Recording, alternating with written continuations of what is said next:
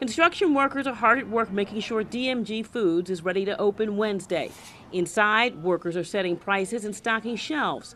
The Salvation Army's Gene Hogg says they have high hopes for this store and what it can do for East Baltimore residents already getting SNAP benefits. How do we present a sustainable model that engages the community in order for them to eat healthier, to eat cheaper, eat smarter, and all of that? The 7,000 square foot nonprofit store will carry name and store brands, fresh and frozen vegetables, a deli counter, a live butcher, prepared foods, and household items people may need.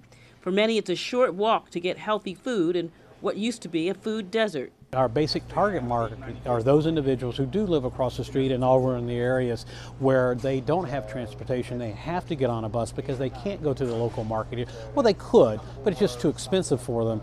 DMG Foods will also host a 5-week workforce development program for people to learn about food retail and then help them get placed at area stores. This store also hopes to be helpful in teaching people about healthy meals and how to select and prepare them. They would come in and every day they would have a different meal solution prepared for them. They could look at it, they could see the price of it, they could see the health value of that. They'll be able to come around in our presentation area where they'll be able to taste the food on that.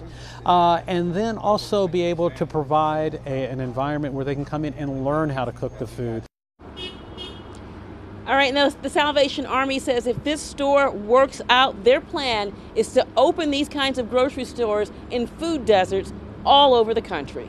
Reporting live in East Baltimore, Lisa Robinson, WBAL-TV 11 News.